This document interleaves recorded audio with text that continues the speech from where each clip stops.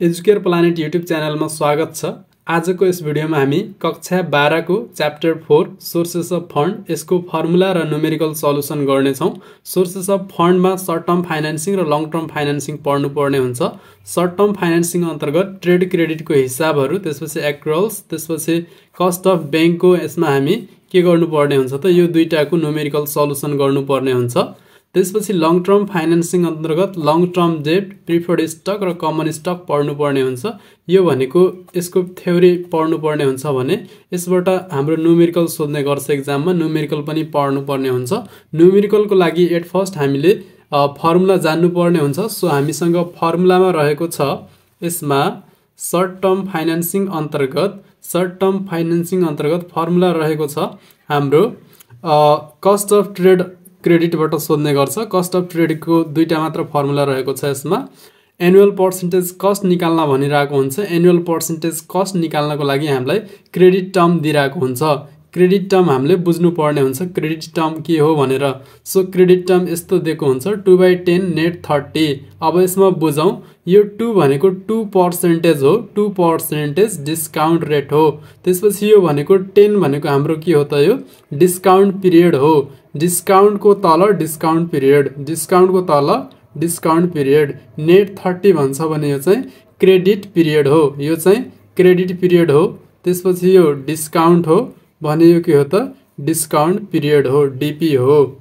यसरी दिइसकेपछि हामीले एनुअल पर्सेन्टेज कस्ट निकाल्न भनिरहेको हुन्छ।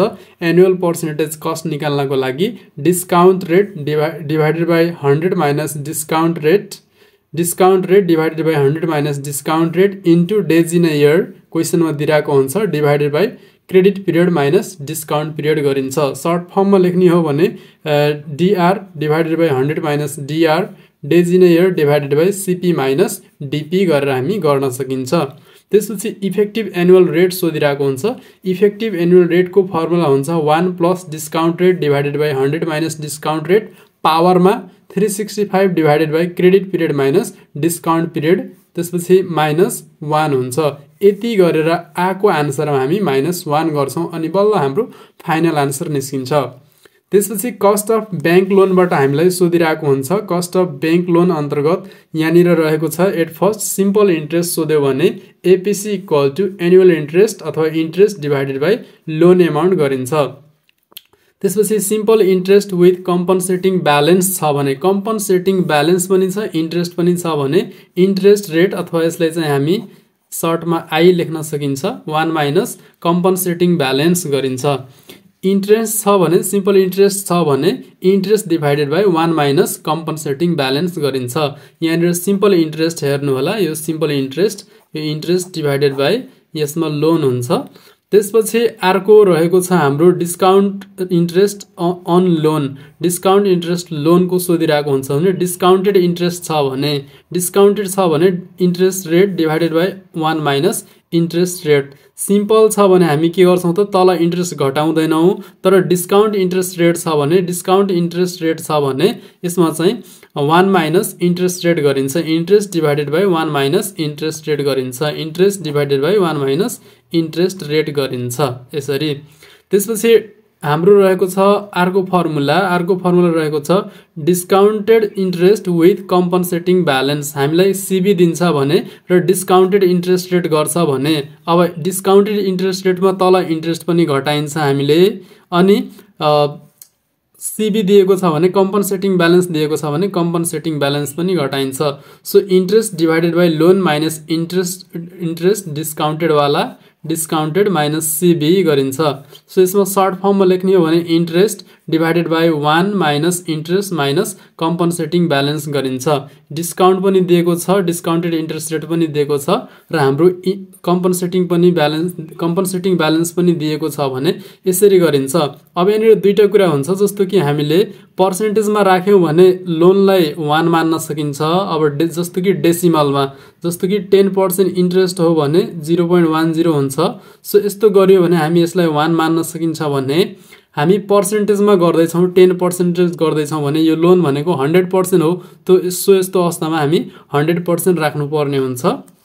त्यसपछि अर्को सोध्छ हामीलाई यसमा instalment loan add on interest सोध्छ त्यसमा एप्रोक्सिमेट एनुअल इन्ट्रेस्ट अथवा एनुअल रेट निकाल्न भनेको हुन्छ एड अन लोनको सो यसको फर्मुला हुन्छ interest divided by average loan हुन्छ interest divided by average loan यति नै रहेको छ फर्मुला अब हामी यसको न्युमेरिकल सल्युसनतिर लागौं प्रब्लम नम्बर 1 को सल्युसन गरौं determine the annual percentage cost APC for the following credit terms एजुमिङ discount rate are not taken and discount accounts are paid at the end of the credit period भनेको छ र हामीलाई यसरी credit term दिएको छ भने यहाँनिर डेज इन इयर 365 दिएको छ accounts are paid at the end of the credit period भनेको हाम्रो के रहेको छ त यो 2% डिस्काउन्ट हुन्छ अनि 10 भनेको हाम्रो यो चाहिँ डिस्काउन्ट पिरियड दिएको छ र 30 क्रेडिट पिरियड दिएको छ discount are not taken discount लिएन भने र सेकेन्डमा भनेको छ accounts are paid at the and of the credit period भनेको 30औं दिनमा तिर्छ भने अब 30औं दिनमा तिर्छ भने डिस्काउन्ट पाउँदैन सो यसमा डिस्काउन्ट नलिकिन गर्यो भने यसको एनुअल पर्सेन्टेज कस्ट कति हुन्छ भनेको छ अब हाम्रो के हो त यसको मिनिङ के हो भन्दाखेरि 10 डेज भित्र तिर्यो भने 2% डिस्काउन्ट पाउँछ भन्न खोजेको हो त्यसपछि 10 डेज पछि यसले चाहिँ डिस्काउन्ट पाउँदैन भन्न खोजेको हो र 30 दिन नागेपछि के हुन्छ त यो क्रेडिट पिरियड इन्ड हुन्छ भन्न खोजेको हो सो अब यसको हामी सल्युसन गरौँ 2 भनेको हाम्रो डिस्काउन्ट रेट दिएको छ 10 भनेको हाम्रो डिस्काउन्ट पिरियड दिएको छ 30 भनेको क्रेडिट पिरियड दिएको छ सो एट फर्स्ट गिभन सारौँ हाम्रो गिभनमा रहेको छ यहाँनिर सल्युसनमा यहाँनिर 2% भनेको डिस्काउन्ट रेट जसलाई चाहिँ डीआर भनेर लेख्न सकिन्छ 2% रहेको छ त्यसपछि हाम्रो यसमा रहेको छ discount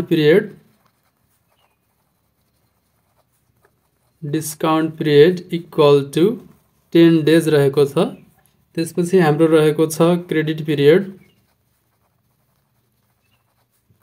CP equal to 30 days रहेको छ सो अब हामी यसको एनुअल पर्सेन्टेज कस्ट निकालौं सो एकमा annual percentage cost APC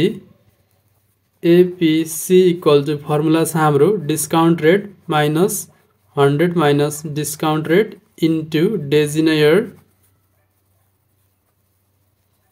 divided by यसमा credit period minus discount period हुन्छ सो डिस्काउन्ट रेट रहेको छ 2% divided by 100 minus 2 into days in year भनेको हाम्रो क्वेसनमा 365 डेज दिएको छ डिभाइडेड बाई क्रेडिट पिरियड रहेको छ हाम्रो 30 डेज र डिस्काउन्ट पिरियड रहेको छ हाम्रो 10 डेज सो यसमा 2/98 इन्टु 365 30 माइनस 10 गर्दा 20 हुन्छ सो अब हामी यसको क्याल्कुलेसन गरौँ यसको क्याल्कुलेसनमा के हुने भयो त हामी यसलाई एकैचोटि निकाल्न सकिन्छ 2/98 गर्ने 98 इन्टु 365 गर्नु पर्यो त्यसपछि डिभाइड के गर्ने त 20 गर्दाखेरि हाम्रो 37.24 आएको छ यसलाई हामी यसरी लेख्न सकिन्छ 37.24% लेख्न सकिन्छ अथवा यो डेसिमलमा आएको छ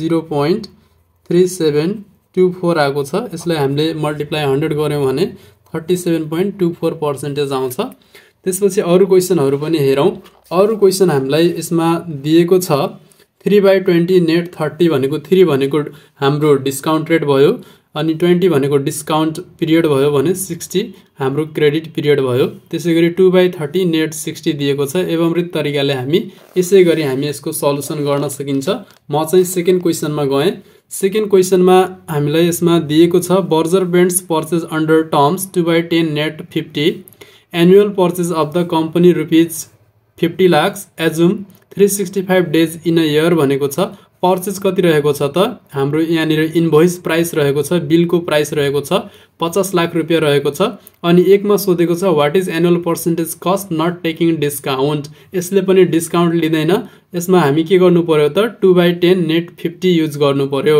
त्यसपछि what is the annual percentage cost of not taking discount using invoice price अब हामी इनभोइस प्राइस यसमा युज गर्छौं त्यसपछि does the size of invoice price effect annual percentage cost not taking discount भनेको छ यसलाई पहिला सल्युसन गरौँ अनि हामी यसको आन्सर लेख्ने छौं। एट फर्स्ट हामीलाई प्रब्लम 2 मा रहेको छ। यसमा प्रब्लम 2 मा सल्युसन, त्यसपछि हामीलाई दिएको छ क्रेडिट टर्म दिएको छ। यसमा 2/10 नेट 50 दिएको छ। अब यहाँनिर डिस्काउन्ट हेर्यौं भने discount rate dr equal to 2% हो। त्यसपछि 10 भनेको डिस्काउन्ट पिरियड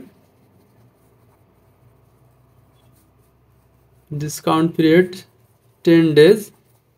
त्यसपछि 50 भनेको हाम्रो क्रेडिट पिरियड हो। Credit period equal to 50 days रहेको छ। यसरी यसपछि हामी के गर्छौं त 1 मा एपीसी क्याल्कुलेट गर्छौं। APC annual percentage cost of not taking discount. यसमा हामीले के गर्नुपर्छ त क्रेडिट टर्म बनाउन जान्नुपर्छ। यसमा 2/10 नेट 50 नै हुन्छ हाम्रो क्रेडिट टर्म।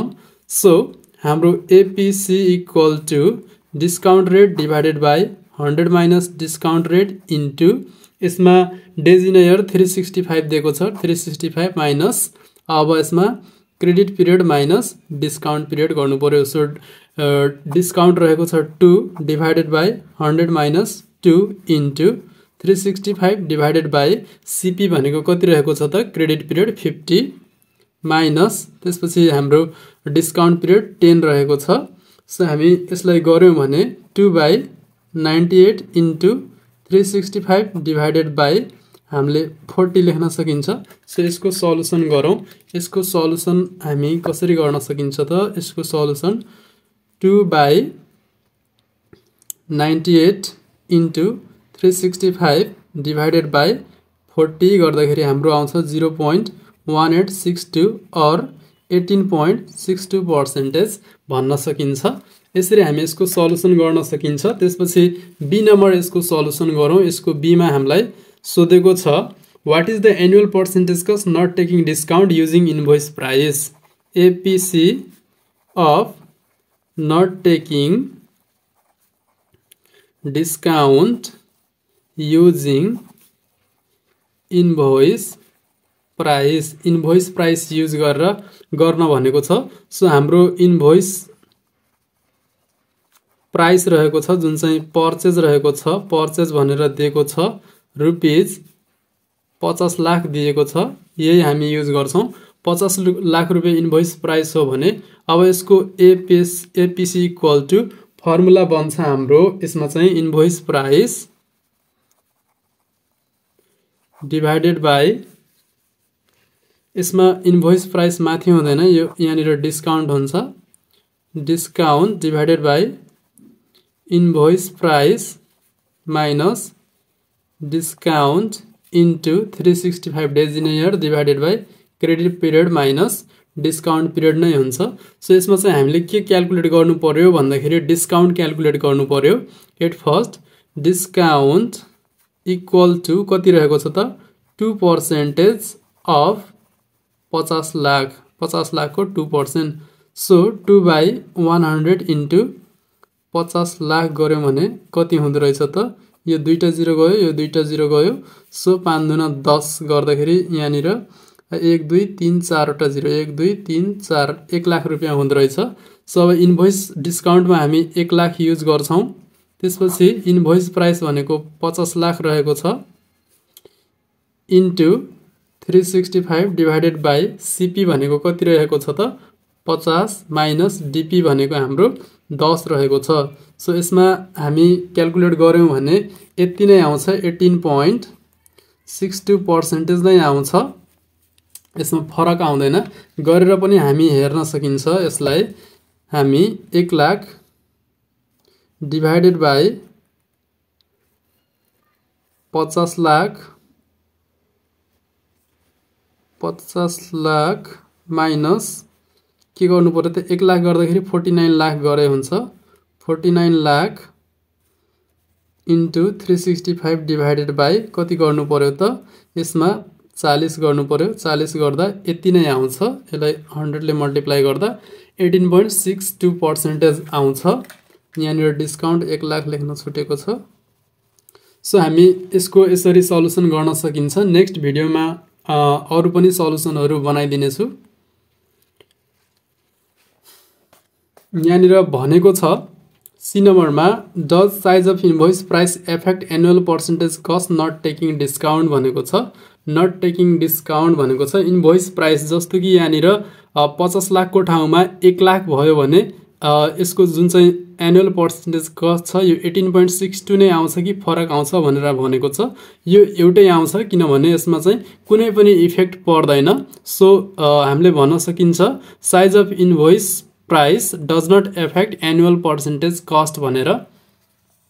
सो आजको लागि यति नै। नेक्स्ट भिडियोमा हामी अरु सल्युसनहरु पनि प्रोभाइड गर्नेछौँ।